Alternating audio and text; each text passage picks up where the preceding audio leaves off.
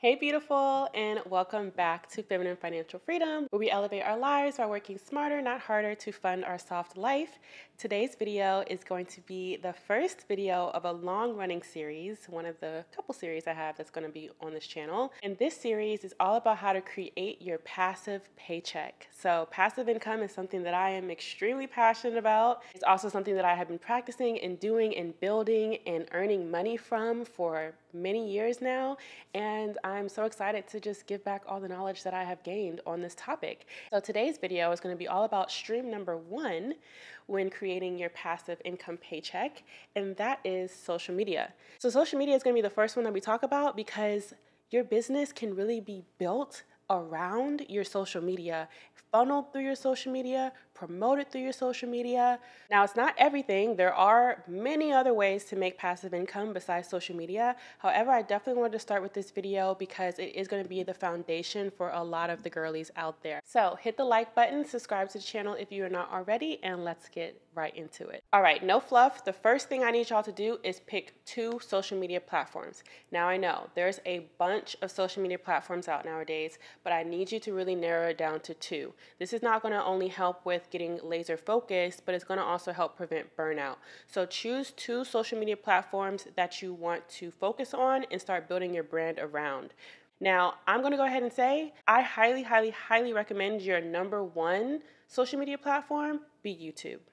Okay, so YouTube is tried and true. It's proven to not only be the highest paying social media platform, but the longest lasting, the most engaging. It may not be the easiest to grow on, but there are different things that are going on with the algorithm nowadays that are promoting smaller channels. I know you guys have seen on your feed that there are smaller channels that are getting promoted to you, all because you've liked similar content and YouTube is pushing smaller creators to the forefront. I know I'm seeing it on my feed.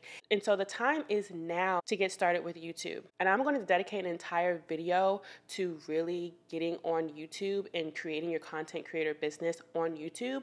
But for now, I just want you guys to know that the first social media platform you choose should be YouTube. A thing that's not talked about a lot when it comes to why you can make so much money on YouTube and through YouTube is because YouTube is by far the most link-friendly platform.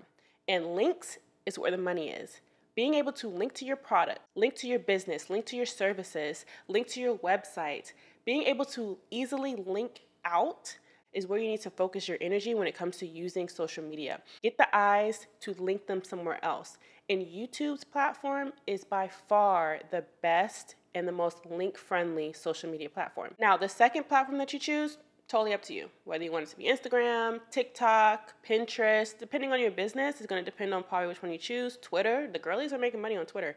So you can definitely choose whichever one you want to be your second one, but I definitely recommend your first one to be YouTube. Focusing on 2 social media platforms instead of spreading yourself thin across all the social media platforms will make sure that you're emphasizing quality over quantity. Creating quality content and giving value, inspiration, and education to the people is what is going to make people pay attention to you. Gone are the days where you can just look cute. Looking cute is a plus. And I may do a video on pretty privilege too, but looking cute is a plus. But giving knowledge to the girls, giving out valuable content is where it is at. So narrowing down your social media platform focus to just 2 will make sure that you can allocate more time and resources to creating that valuable content. Audience engagement. So with audience engagement, I personally love YouTube for this. I think that YouTube is the best platform. Some people would argue that it's TikTok. People love TikTok. They say that TikTok is where you can really feel like you know somebody virtually. And so people find that it's really nice and easy to engage with your audience on TikTok. Me personally, I find it very easy to engage with my audience on YouTube. So it's really going to depend on you and your audience where you get the most engagement at. There's some people that I'll talk to that on Instagram, that's where their engagement is. And so give to what's giving back to you. If you're trying to decide which one should you choose as your secondary platform after choosing YouTube as your main, then think about which platform is giving you the most engagement. Is your Twitter page popping? choose that as your secondary platform. Engagement is not just about numbers. Engagement is really about building a community of people that trust what you are saying. And having trust and building community, the sales come effortlessly. Effortlessly. That needs to be the foundation of building your brand. Let's touch on consistent branding. So being not only aesthetically pleasing, but having a consistent brand across your two platforms is going to be super important. So I have just rebranded my YouTube channel, right? And so I am focusing on creating a new brand and making sure that all my content going forward fits into my new brand. Having consistent branding is not only going to help with being recognizable, but it's going to also help foster that trust and community where people can trust you to come to you to find out about certain things. And yes, a lot of times this does involve niching down. Niching down is something that I did not want to do. I rebelled against niching down. I'm like, no, you can't put me in the box. No. And honestly, you don't have to be in a box. You just need to make sure that you choose your boxes. It could be 4 boxes, okay? Choose your boxes and just stick with them. Stick with those boxes, all right? Taking people on a roller coaster with your brand consistency annoys people. It annoys people. You're going to lose followers. You're going to lose support. You're going to lose trust. So pick your boxes and stick with them. I'm calling them boxes, but let's start calling it content pillars. It could be 2. It could be 3, it could be 4, it could be 5. Decide what you are passionate about, what you know a lot about, and choose those as your content pillars. So let's say that you have 3 topics in mind. Let's say you're really passionate about hair, makeup, and e-commerce. Boom. Those are your 3 content pillars. That means that when you start brainstorming for content that you're going to put on your social media platforms, each content idea should be able to fit in one of those 3 content pillars. This is going to keep you organized and make sure that you're staying on track with consistent branding. I am a multi-passionate person, so I have 7 content pillars. I got 7 content pillars, but that might seem like it's overwhelming. For me, it's not. I have been able to allocate all of my content into one of those content pillars, scheduled it out over the months, over the week. It helps me be extremely organized. And even though it is 7 content pillars, they are still kind of related. And it's not too all over the place. So once you have your content pillars, you can take it a step further when you're on YouTube and you can build a YouTube playlist with the titles being your content pillars. So these are my 7 content pillars organized into YouTube playlist titles. So when people go to my YouTube page, they will be able to see that every single one of my videos going forward will be able to fit in a playlist. And also they'll be able to know what they can find on my channel if they decide to subscribe to me. So letting people know up front what they can expect from you is going to help people make the decision to want to keep up with you. Now let's backtrack a little bit when it comes to your 2 social media platforms. So the main one being YouTube, right? That's where you're going to put your long form content. You're going to put your educational, valuable content on there. The goal is to give value to people and be able to link people to your products and services off of the app, which YouTube makes it very easy for creators to do. You also get paid through Google AdSense. You can get paid through channel memberships, super chats if you do live videos. People can even leave you tips in the comment section of videos that you've already posted when people feel like, wow, I just got a lot of valuable content for free. I want to tip this person $5, $10, $20. I see those tips underneath other creators, and I've also gotten a few tips myself, and it's like, wow. And then, of course, you can also get paid through brand deals and sponsorships. So you can definitely charge the highest amount of money for your YouTube sponsorships than you can on any other platform because it's long form and it's evergreen. So unlike other platforms like TikTok and Instagram, which are timeline focused, when you post something short, people forget about it by the end of the day. YouTube isn't like that. YouTube will promote and push out a video that's a year old. And brands know this and value this. So when you are a YouTube creator, you can charge more for your brand deals. And then as far as your secondary platform should consist of either repurposed content from your main platform or behind the scenes / a different side of you than your main platform. So I actually went back and forth on this decision for my personal brand a lot. I'm like, should I do repurposed content? Like, basically turning my long form content into shorter reels and just post that on my Instagram? Or how should I do this? I have actually decided to just showcase a different side of me on Instagram. I didn't want the same content that you could find on my YouTube channel to be found on my Instagram. So my Instagram, it's all new content. It's not repurposed content at all. It's new reels. It's behind the scenes stuff. It's a different side of me. It's more personal. It's more fun. I do like lip syncing stuff over there. It's kind of like comedic stuff. I wouldn't say I'm like the most brand friendly over there. You can decide which way works best for your brand. But for my brand, the whole point of my brand is to help women make money. That is my number one focus, is to help women make money. And so I decided that I want to use my secondary platform, which is Instagram right now. I want to use that to showcase people what it looks like when you are a financially free woman. So by being myself on that platform, that does relate to my brand in a roundabout way, if that makes sense. So you have to decide which way is going to work best for your brand. I've definitely seen people go the straightforward repurposed content route, and that works for them. I've also seen people go just straight up behind the scenes. And then I've also seen the duality route, which is like seeing a totally different side of the creator. But either way it goes, your secondary platform is there to attract a new audience, because some people are platform specific. There are a lot of people on Instagram that have no idea that I even have a YouTube channel, and vice versa. But your secondary platform needs to focus on engaging with the community, broadening and expanding your audience, and getting people intrigued to either come to your long-form content or go to your products and services. Now, the biggest tip that I have when it comes to creating content and making sure that you don't get overwhelmed with just how much content that you have to produce nowadays is to film everything, capture everything, take little video snippets, take photos of everything. Be that girl. Be that girl that if you're just sitting at the coffee shop, get a little snippet. Get a little snippet of your computer and the coffee in the background and the atmosphere in the coffee shop.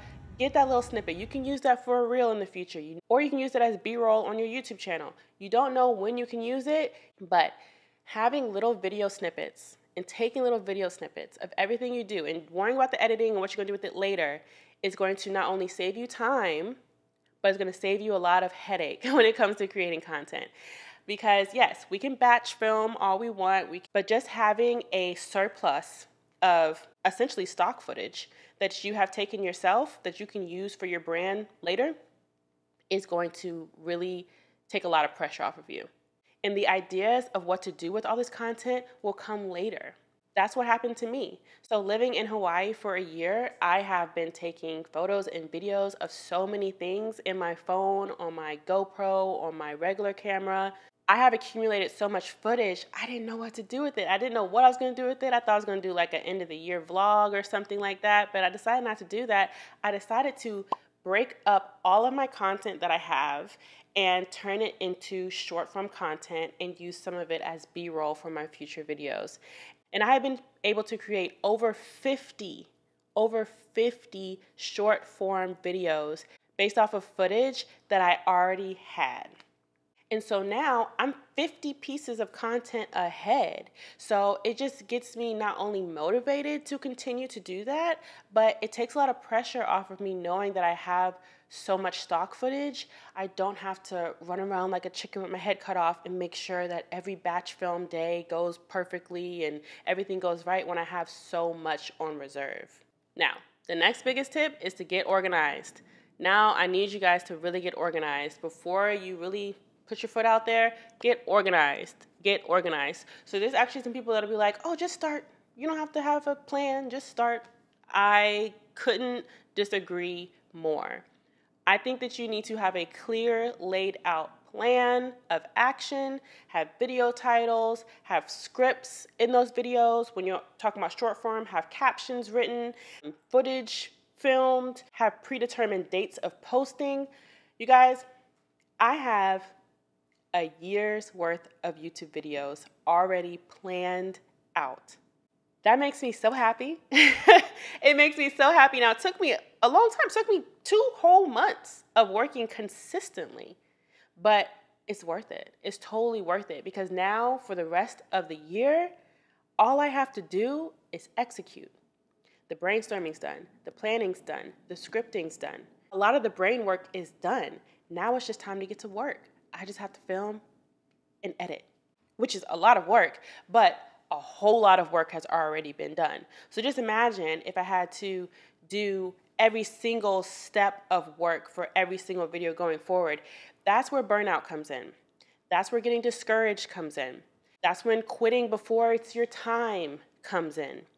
So to avoid all of that, now a year is a lot, that's a lot, but having at least 90 days of content already prepped, planned, scripted, and some of it even filmed before you even get started with your making money from social media journey is going to be imperative in your growth, in your success, in your longevity. I am so fueled and amped up about my journey this time around because of that. Like I'm so organized now. I know exactly what I need to do and I know exactly what I'm going to do. And next, this kind of goes into the planning process of your content, but make sure that you're not posting anything until you know if you can monetize it or not. For example, if you're filming a get ready with me on your TikTok, do not post that video until you already have the links to your products, aka your outfit. If it was a makeup thing, then your makeup products, shoot, even the hair you're wearing. Make sure you have those links, those affiliate links already ready. And when you post, you can post it linking and tagging the products and anything that can be shown in the video. Make sure that you are linking that with affiliate links. When you are treating social media like a business, you have to think backwards, okay? You have to think about how you're gonna make money from it first before you even film it. And you'll know, okay, actually, I have these jeans I was gonna wear in this get ready with me, but I don't have a link for these jeans because I got these jeans from Marshalls. And as far as I know, you can't link to Marshalls. Marshalls doesn't have an affiliate program. I do have a pair of extremely similar jeans that can be found on Target. And Target does have an affiliate program. So I can actually link these jeans instead. So it'll literally change the outfit that you're wearing because you can make money off of those jeans instead of the ones you were gonna wear. So literally you have to reframe your mind into being money focused. Hello? This is not for fun anymore. You have to think about how you're gonna monetize your content first before you even film anything so that you know exactly why you're filming and what to film. If you're selling a service or a digital product or you want people to book with you or basically anything that has to do with linking out, make sure you have a call to action at the bottom of your captions, at the end of your videos, at the end of your carousel post. Make sure you have a call to action. You gotta tell people where to go. You gotta tell people what to do, okay? You gotta tell people what you offer. For me, I didn't wanna bombard people with my services and my e-courses and all the things that I have going on. Like, oh, it's so salesy, it's so salesy. How else are you going to get sales?